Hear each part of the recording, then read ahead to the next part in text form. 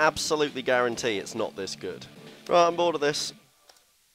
Let's skip through. Okay, here we go. So, this magnificent game was on offer this weekend. Ford Racing 3, so I thought, let's jump in.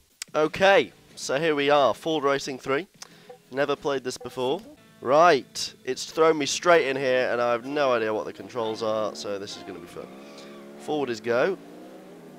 And the steering is awful. It's going reasonably well so far, holding down P2, doing much better than I was on Wild Animal Racing. I've decided that that Lotus can go for a walk. This guy is so rude. This Lotus is a joke. He just keeps coming back. I just keep, like, smashing him off, and then he's like, no, I'm not going to accept that. But down the inside we go. And that's not the right way to do that corner, but it's fine, because we are now winning. B, what's that done? What on earth is that? What possible benefit does that have with regard to the game? I mean, it says a lot about the standard of opposition when I'm winning the first race. But we'll take it. We will take it. It's P1. Me and my Mustang. You win! Thank you. Thank you, I do win, with a 1:18 as my best lap. And in we go again, this time as a truck. And they're going to be trucking furious with my ability. That was a terrible pun. I must say, this game is more realistic than Wild Animal Racing, but other things that are more realistic than Animal Racing include Dora the Explorer, Peppa Pig, and Thomas the Tank Engine. This track is very bouncy. Very bouncy indeed, and I nearly hit into a shed, and I've nearly hit into a tree, and I've nearly rolled it, and I'm not going the right way at all, and it's now P5. Extremely well executed corner, a 353-foot drift, oh, and now I'm sideways, and everyone's come steaming through. Oh dearie me, that was an absolute horror story. I've undone all the good work. Over the river we go. Oh, get out of the way. Oh, no, I'm now sideways again. Oh, that's a big crash. Oh, that's a big crash indeed.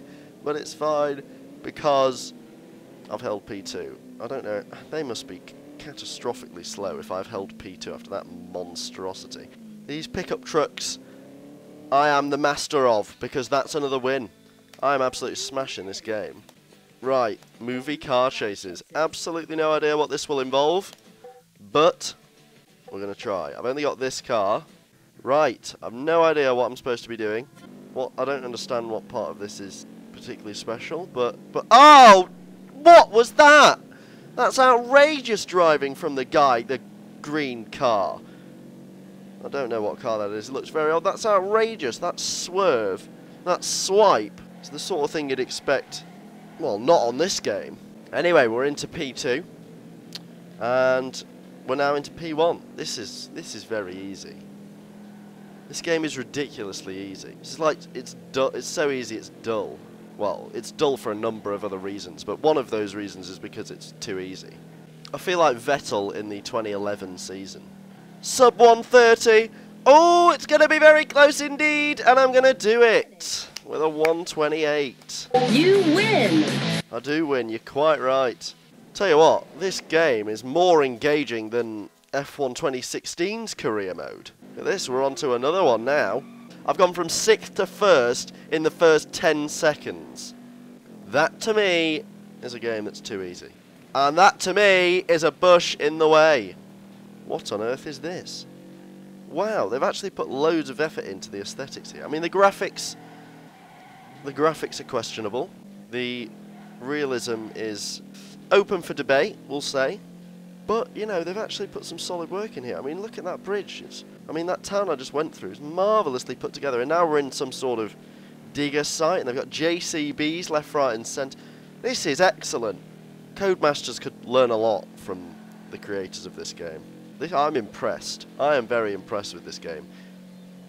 I mean, apart from the fact that the computers are too easy. But I'm on the easy section of the career. But for a quid, this is decent. Considering Wild Animal Racing was well over £2, that's a rip-off compared to what we've got here.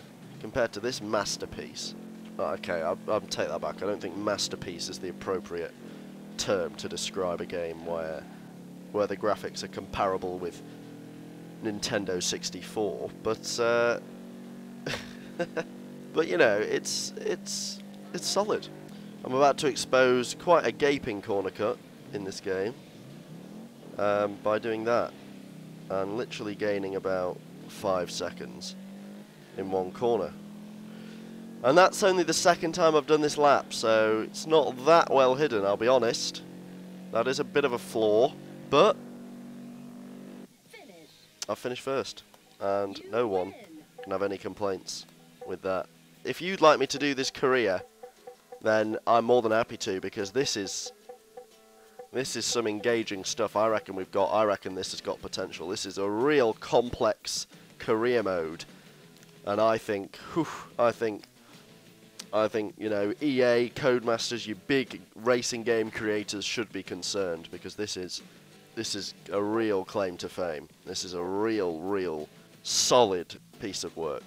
Thank you for watching, and goodbye.